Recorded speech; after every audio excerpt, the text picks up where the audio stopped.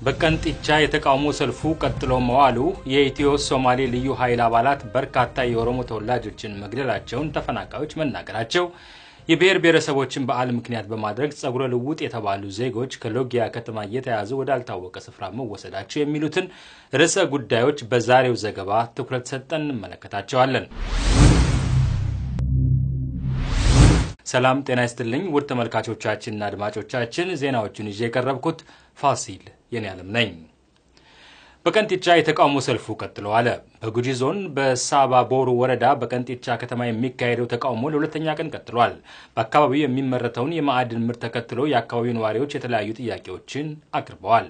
ከታንታለም ምርት ጋር በተያያዘ ዩራኒየምና ቶሪየም የሚባሉ ሚኔራሎች ያሉ ሲሆን ባለፉት 22 ዓመታት ሚኔራሎች የሚጠራቀሙበት ኩሬ የሞላ በመፍሰሱ የአካባቢ ብክለት ያስከተለ መሆኑን ነዋሪዎች ይናገራሉ። ቁፋሮ የሚካሄድባቸው ቦታዎችም ተደፍነው ለአካባቢው ልማት እንዲውሉ እንዲሁም አካባቢያቸው እንዲለማላቸው የኢኮኖሚ ጥያቄዎችንም ያቀርባሉ። አገሪቱ ከታንታለም ሽያጭ ከፍተኛ ገቢ ያገኘች ቢሆንም የአካባቢው ህዝብ ምንም አይነት የመሰረተ ልማት አገልግሎት አለማግኘቱ ህዝቡን ያስቆጣ ጉዳይ ሆኗል። በተቃውሞው ላይ ወያኔ ይውደም በወያኔ አንገዛም የሚሉና በርካታ አገዛዙን የሚያወግዙ መፈክሮች ተሰምተዋል። በዞኑ ለሳምንት ያክል የቀጠለው የተቃውሞ ሰልፍ እስከ ፊታችን አርብ ይቀጥላል ተብሎ ይጠበቃል። የኢትዮ ሶማሌ ልዩ ኃይል አባላት በርካታ የኦሮሞ ተወላጆችን መግደላቸውን ተፈናቃዮች ገለጹ። ተፈናቃዮቹ ከእንግዲህ ወደ ጅጅጋም ሆነ ወደ ሌሎች የክልሉ ከተሞች እንደማይመለሱ ተናግረዋል። ከጅጅጋ የተፈናቀሉት ሻለቃ ነቢል ደቻሳ በከተማዋ ለ27 ዓመታት ቢኖሩም እርሳቸውና ቤተሰባቸው በከፍተኛ እንግልት እንደተፈናቀሉ ይናገራሉ። መስከረም 2 ቀን 2010 ዓመተ ምህረት የሶማሌ ልዩ ፖሊስ አባላት ቤታቸው ድረስ ሄደው እግራቸውን በጥይት መምታታቸውን የሚገልጹት ሻለቃው በርካታ ሰዎች መገደላቸውንና አስከሬናቸው ወደ ጉድጓድ ሲገፋ ባይናቸው ማየታቸውን ይናገራሉ። በስካባተር ነው የተገፋው፣ ገደል ውስጥ ነው የተጨመረው። በስካባተር ሹፌሮች እኮ አልጀርጎት ነው የታረዱት። መኪናዎች እኮ ተዘርፈዋል።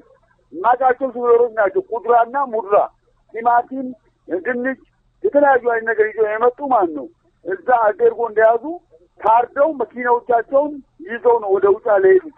ማስረጃ በሚገባ አለኝ። ምን ባይነው አይተዋል? እንደዚህ ለማለት መቼም የሚያይድ ምስክርነት ያስፈልጋል። ማታ ሬሳው ወደ ገደል ሲገፋ ባይና አይቻለሁ። በትክክል የተቀበረበትን የተገፋበትን ቦታ ያውቁታል? ሊነግሩ ይችላሉ? አዎ የፌደራል መንግስት መላኩ ፋንታ ነው ማን ነው የሚባለው ሄዶ እኮ አይቶታል። አስከፍቶ የጅጅጋን ጉዳይ የምናገርበት አንደበት የለኝም ከምናወራው በላይ ነው ብሏል። አይቶታል። አዎ ግን አባባሌ እርሶ በትክክል ያንን ጉድጓድ አይተዋል ወይ? ሰዎች ሲቀበሩ በስካባተር ሲቀበሩ አይተዋል ወይ? አዎ በደንብ አይቻለሁ። ለዛም ነው ቤቴ መጥተው የመጡኝ። ከየት አካባቢ የተገደሉ ናቸው ሰዎቹ? እዛው ጅጅጋ ከተማ ውስጥ ነው ከጅጅጋ ውጭ ነው? እዛው ከተማ ውስጥ በቃ እዛ ጅጅጋ ከተማ ውስጥ። ይሄ ጠብ ከሻከረ ይሄ ጠብ ብዙ ጊዜ ከሆነ 6 ዓመት ሆኖታል። የታቀደ ከወያኔ ጋር የተቀናጀ ቅንብር ያለው ጉዳይ እና ስለዚህ የተቀናጀ ነገር ስለሆነ እያንዳንዱ ኦሮሞ ቤት ያውቁታል። መጥተው በሌሊት ሰው መግደል ቀን ገደሉ። 400 ሰው ነው ቀን የሞተው የቆጠር ነው። ማታ የተገደለው ደግሞ በስካባተር ነው የተገፋው አልኩ። ወይም በዶዘር ነው አፈር የተጨመረበት ነፍስ ያለበት ነው የተጨመረበት አፈር። በጅጅጋ በሶ እየሸጡ ሀብት ማፍራታቸውን የሚገልጹት ሻለቃው ሀብታቸውን ሁሉ ተቀምተው መሰደዳቸውንም ይናገራሉ። ቀድሞ የኢትዮጵያ ሻለቃ ነኝ። ከእንግዲህ በኋላ ትልቅ ሰው ነኝ። ምንም አልፈራም። በትምህርት ዲግሪ አለኝ። በጣም የተበደልኩ በዚህ ሀገር ውስጥ የተቃጠልኩ የሰራሁትን ንብረቴን ባጃጅ አንድ ሚኒባስ እኔን በጥይት ሲመቱን አቃጠሉ። ብዙ ንብረት ቤቴን በሱስ ነው የወረሱት። ስለዚህ ለዚህ ምስክር አለኝ፣ በቂ ምስክር። ይሄ የባጃጅ ባለቤት የሚኒባስ ባለቤት መሆኔ በሶ እየሸጥኩ ጅጅጋ ውስጥ የገዛው መሆኔ ማስረጃ ስላለኝ ይሄን የሚያጠራጥረኝ ነገር የለም። እነዚህ ልባቸው የጠገበና በብር ልባቸው የደነደነ ሰዎች ዛሬ እኛን እርስ በርስ ሶማሌን በእኛ ላይ አዝምተው ሶማሌን የኢትዮጵያ ብሔረሰቦች እኮ ሲተፈለቁ አንድ ናቸው ነው ያለው መንግስቱ ኃይለማርያም። እኛን አለያየንም፣ አልከፋፈለንም። ኢትዮጵያ አንድ ነች። ዋው አንገቷ አይቆረጥም። ኤርትራን ብትሆን የኢትዮጵያ አካል ነች። ብለን ስንዋጋ ኤርትራ ውስጥ ደማችን ስናበስከር ቆይተን እንደገና ደግሞ በምስራቅ በሶማሌ ያችን ምስራቃዊ ክፍል ለመገንጠል የተሰራ ስራ ነው። ምንድነው? ሶማሌ ክልል፣ አገሬ ክልል፣ ድሬዳዋ ራግር ፌደራላዊ፣ ቤንሻንጉል ጉሙዝ፣ አማራ ክልል፣ ኦሮሞ ክልል ተብሎ እንደዚህ አገር ሳይቆራረጥ በህብረት የነበርን ሰዎች ነበር። እኛ የኢትዮጵያ ብሔሮች ማለት ነው 82 ማይነን ማቃቸው አሁን ደግሞ ወደ 90 ይገባሉ ይባላል። እና እኛ አንድ ላይ ሆነን ተዋህደን አንድ ቀን አንተ አማራ፣ አንተ ጉራጌ፣ አንተ ትግሬ፣ አንተ ኦሮሞ ሳንባባል ሳንገነጣጠል እንደ ዶሮ ብልስ እንደ ዳቦ ግርጫ ሳንለያይ ነበር የቆየ ነው። አሁን ግን የኢትዮጵያኖች ጉዳይ ጥይት፣ ራታቸው ጥይት፣ ቁርሳቸው ጥይት፣ ምሳቸው ጥይት ሆኗል። የሶማሌ ልዩ ኃይል ፖሊስ አባላት ሆን ብለው በእነርሱ ላይ የተቀነባበረ ዘመቻ በማድረግ ጥቃት መፈጸማቸውንም ተፈናቃዩ ይናገራሉ። የጦርነቱ መነሻ የሶማሌና የኦሮሞ ጦርነት መነሻው ከሶማሌ ሴት ላይ ልዩ ፖሊሶች ጡት ቆረጡ። የልዩ ፖሊሶች ጡት ቆረጡ። ከዛም ወደኛ መጡ ልዩ ፖሊሶቹ። ተመልከቱ ሶማሌና እንትን እንዴት እንዳደረገ አሉ ለኛ ለኦሮሞቹ። ተነሳን። ከዛም አወጅን፣ በስልክ ተደዋወል አንድ ጫት ወደዚህ እንዳይገባ ወደ ሶማሌ ቲማቲምም ኩድራም ሙዝም ምንም ከሴቶቻችን ላይ ጡት ቆረጠ ብለን አወጅን።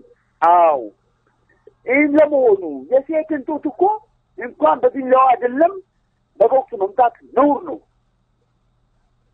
ዓለም አቀፋዊ ሕግ ነው። ሰው የሰውን ጡት ቀርተን ያደግነው እያንዳንዳችን በዓለም ላይ ያለ ጉራጌሙን ትግሬሙን የፈለጉን ጡት ያ ምን አደረሰ? ኦሮሞን ሊያነሳ የሚችል ኦሮሞን ሊያስቆጣ የሚችል አቅደውበት አልነውበት እንደዚህ አይነት ኬስ ፈጽሞ እኛን አስቆጡ። እኛም በቁጣችን ያረግነውን አረግን። ሶማሌዎች መሳሪያ አላቸው። የመለስ ልዩ ፖሊስ ያው ዘመናዊ መሳሪያ ይዟል። ሳይናበር እዛ ለቀለቀን ግንባራችንን መታ በየቤታችን እየመጣ ነው ይመጣል። በየቤታችን በየመንደራችን እየመጣ ነው ይመጣል። አጥጋቢ እርዳታ ያገኙ ባይሆንም እስካሁን ድረስ በአገር ውስጥና በውጭ የሚገኙ ኢትዮጵያውያን እያደረጉ ላለው ድጋፍ ምስጋናቸውን ገልጸዋል። በተለይ ህፃናት ልጆች ያሏቸው ተፈናቃዮች እየተሰቃዩ መሆኑንም አክለው ተናግረዋል። ከእንግዲህ ወደ ጅጅጋም ሆነ ወደ የትኛውም የሶማሊያ አካባቢ ለመመለስ ፈቃደኛ ለመሆናቸውንም ገልጸዋል። ወደ ቦታችሁ ልትመለሱ ነው ይባላል። ወደ ሶማሌ ክልል እንድትመለሱ ወደ ጅጅጋ እየተነጋገርን ነው፣ ሁኔታዎችን እያመቻችን ነው ይላሉ። አጀር ባጀር እኛ ልመለስን ጅጅጋ ያልነበረ ሰው ይመለስ። በአቶ አብዲ መሐመድ የሚመራው የሶማሌ ክልል በኦሮሚያ ተወላጆች ላይ የደረሰውን እልቂት በተመለከተ እስካሁን ይፋዊ መረጃ አልሰጠም። በቅርቡ ከፍተኛ የአገሪቱ ገዢዎች በተወያዩበት ሰነድ ላይ በኢትዮ ሶማሌ ክልል የዘር ማጥፋት ወንጀል መፈጸሙ ተገልጿል። በጥቃቱ ምን ያህል ሰዎች እንደተገደሉ ግን በዝርዝር አልተገለጸም።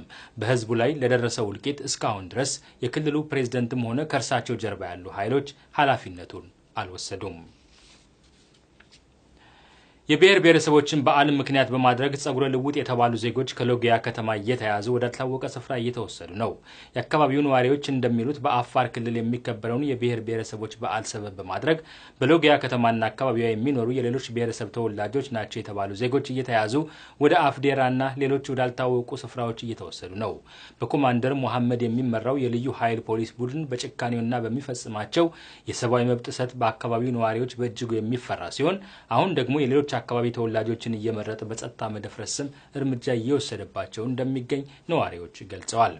የብሔር ብሔረሰቦችን መብት እናከብራለን በሚል ሰበብ በክልሉ በሚኖሩ የሌሎች ብሔረሰብ አባላት ላይ የሚወሰደው እርምጃ እርስ በርሱ የሚጋጭና አስገራሚ መሆኑንም ነዋሪዎች አክለው ገልጸዋል። እስረኞች ፍርድ ቤት ሳይቀርቡ ቀሩ። የወልቃይት አማራ ማንነት አስተባባሪ ኮሚቴ አባላትና በአርበኞች ግንቦት 7 የተከሰሱ እስረኞች በተሰጣቸው የቀጠሮ ቀን ፍርድ ቤት እንዳልቀረቡ መረጃዎች አመልክተዋል። በኦነግ ክስ የቀረበባቸው በነመርጋ ደበሎ የክስ መዝገብ የተከሰሱት ሁለተኛ ተከሳሽ አቶ ቀናቴ ፈይሳም ዛሬ በነበረው ቀጠሮ ሳይቀርቡ ቀርተዋል። አቶ ቀናቴ በምርመራ ወቅት ማዕከላዊ ወንጀል ምርመራ ከደረሰባቸው ድብደባ በተጨማሪ ሕክምና ባለማግኘታቸው በድብደባው የደረሰባቸው ጉዳት ወደ ካንሰር ተቀይሮባቸው በህመም ላይ መሆናቸውን አንደኛው ተከሳሽ አቶ መርጋ ደበሎ ለፍርድ ቤቱ ተናግረዋል። አቶ ቀናቴ ሕክምና እንዲያገኙ አቶ መርጋ ደበሎ ለፍርድ ቤቱ አቤቱታ አቅርበውላቸዋል። አቶ ቀናቴ ወደ ሆስፒታል ሪፈር ሳይጻፍላቸው በከፍተኛ የህመም ስቃይ ውስጥ ሆነው ቂሊንጦ እስር ቤት እንደሚገኙ አቶ መርጋ የገለጹ ሲሆን የማረሚያ ቤቱ ተወካይም በችሎቱ ተጠይቀው በመታመማቸው ምክንያት አለመገኘታቸውን አምነዋል።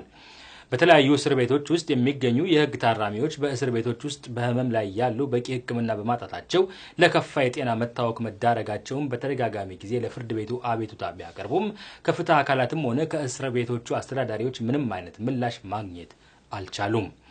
በእስር ቤት ውስጥም ሆነ ከእስር ቤቶች ውጪ ወጥተው የህክምና አገልግሎት ማግኘት ባለመቻላቸው ምክንያት አቶ አየለ በየነ፣ አቶ አርማዬ ዋቄና ሌሎች ስማቸው የማይታወቁ በርካታ እስረኞች በእስር ቤት ውስጥ ህይወታቸው አልፏል። ከነ አቶ ቀናቴ ፈይሳ በተጨማሪ ኡስታዝ አህመድን ጀበል፣ አግባው ሰጠኝን የመሳሰሉ እስረኞች ህክምና ተከልክለው በስቃይ ላይ ይገኛሉ። ከአርበኞች ግንቦት 7 ጋር በተያያዘ የተከሰሱት አቶ ገብሬ ንጉሴ አቃቤ ህግ ባቀረበው ማስረጃ ላይ ብይን ለመስጠት ለዛሬ ህዳር 13 ቀን 2010 ዓ.ም ተቀጥረው የነበረ ቢሆንም መዝገቡ አልመጣም በሚል ምክንያት ጉዳያቸው ሳይታይላቸው ቀርቷል። የወልቃይት አማራ ማንነት አስተባባሪ የሆኑት 10ኛው ተከሳሽ አቶ ጎይቶም ርስቃይ ደግሞ ዛሬ ፍርድ ቤት እንዲቀርቡ ቀጠሮ የነበራቸው ቢሆንም ፍርድ ቤት ሳይቀርቡ ቀርተዋል። ፍርድ ቤቱ ቀጠሯቸው ትናንት ነበር በማለት ሲናገር ጠበቃቸው በበኩላቸው ቀጠሮው ለዛሬ እንደነበረ ለችሎቱ ገልጸዋል። ሮበርት ሙጋቤ ስልጣን መልቀቃቸውን ተከትለው ለስደት ተዳርገው የነበሩት ምክትል ፕሬዝዳንቱ ወደ ሐረር ተመለሱ። መንግስታዊ መገናኛ ብዙሃን እንደገለጹት ምክትል ፕሬዝዳንቱ ኢመርሰን ምናንጋዌ ከነገ በስቲያ አርብ በሙጋቤ ምትክ ፕሬዝዳንት ሆነው ይሾማሉ ተብሎ ይጠበቃል። ደረጃ አብቶልድ ዝርዝር አለው። ምናንጋጓ ከሁለት ሳምንት በፊት ነበር በሙጋቤ ከተሻሩ በኋላ ወደ ደቡብ አፍሪካ እየተሰደዱት። ግሬስ ሙጋቤን ወደ ስልጣን ለማምጣት ሲባል እርሳቸው መሻራቸውም የ37 ዓመቱ የሙጋቤ አገዛዝ በመፈንቅለ መንግስት እንዲወገድ ምክንያት ሆኗል። እሁድ ዕለት በፓርቲያቸው ዛኑ የተሰጣቸው የጊዜ ገደብ ማለቁን ተከትሎ ፓርላማው በሙጋቤ ላይ ስለሚመሰረተው ክስ ትናንት ማክሰኞ እየተነጋገረ ባለበት ወቅት ነው የ93 ዓመቱ አዛውንት ስልጣናቸውን በፈቃዳቸው እንደለቀቁ የሚገልጽ ደብዳቤ ለአፈ ጉባኤው በድንገት የላኩት። ሙጋቤ በደብዳቤያቸው ሰላማዊ የስልጣን ሽግግር እንዲኖር በመፈለጋቸው እዚያ ውሳኔ ላይ መድረሳቸውን ገልጸዋል። ትናንት ማለዳ ከጆሃንስበርግ ባስተላለፉት መልእክት ሙጋቤ በአስቸኳይ እንዲለቁ ያሳሰቡትና የደህንነታቸው ሁኔታ አስተማማኝ ካልሆነ እንደማይመለሱ የገለጹት ምናንጋጓ የሙጋቤን መልቀቅ ተከትሎ ከጆሃንስበርግ ወደ ሐራሬ አቅንተዋል። የዛኑ ፓርቲ ቃል አቀባይ እንዳሉት ተከታዩ ምርጫ እስኪደረግ እንደ ፈረንጆቹ አቆጣጠር እስከ መስከረም 2018 ድረስ ያለውን ቀሪውን የሙጋቤን የስልጣን ጊዜ ምናንጋጓ ፕሬዝዳንት ሆነው ይቀጥላሉ። መንግስታዊው ZBC ማለትም ዚምባብዌ ብሮድካስቲንግ ኮርፖሬሽን የምናንጋጓ የሹመት ስነ ስርዓት ከነገ በስቲያ አርብ እንደሚከናወን አስታውቋል። ምናንጋጓ ከስደት ከመመለሳቸው በፊት ባስተላለፉት መልእክት ዚምባብዌያን በሙሉ ሀገራቸውን ዳግም ለመገንባት እንዲነሱ ጥሪ አቅርበዋል። ለሰላማዊ የስልጣን ሽግግርና ለዲሞክራሲ ማበብ ሁላችንም እጅ በእጅ ተያይዘን መስራት አለብንም ብለዋል ተከታዩ ፕሬዝዳንት። በቅጽል ስማቸው አዘው የሚባሉት ምናንጋጓ የሙጋቤ ምክትል ከመሆናቸው በፊት የአገሪቱ የመከላከያና የደህንነት ሚኒስትር በመሆን ሰርተዋል። የአሁኑን ወታደራዊ መፈንቅለ መንግስት ያቀናበሩትም ሆነ ከስደት ሆነው የመሩት እርሳቸው ሳይሆኑ እንደማይቀሩ ይታመናል። ወይዘሮ ግሬስ ሙጋቤ ባለቤታቸው ሮበርት ሙጋቤን ፊት ለፊት በመጋፈጥ የሚታወቁትን ነባሩን ታጋይ ምናንጋጓን እባቡ በማለት ነበር የሚጠሯቸው። በባለቤቴ ላይ መፈንቅለ መንግስት ለማድረግ ያሴራል በማለትም ሲፈሯቸው ሲከሷቸውም ቆይተዋል። ከወር በፊትም እባቡ ከጭንቅላቱ ላይ መመታት አለበት በማለት በአደባባይ ዝተውባቸው ነበር አዲሱ ፕሬዝዳንት። ሆኖም እንደዛቱትና እንደፎከሩት ጭንቅላቱን ሳይመቱት እንደፈሩት ቀድሞ ነድፏቸዋል። ይሁንና የ37 ዓመቱን የሙጋቤ አገዛዝ ያስወገደው መፈንቅለ መንግስት ያለምንም ደም መፍሰስ መጠናቀቁ ብዙዎችን ያስገረመ ሆኗል። ለኢትዮጵያ ሳተላይት ቴሌቪዥንና ራዲዮ ለተጠናቀረው ዘገባ ደረጀ ሀብተወልድ ነኝ። ውድ ተመልካቾቻችንና አድማጮቻችን የዕለቱ ዜና በዚህ ተጠናቀቃል። ሰላም።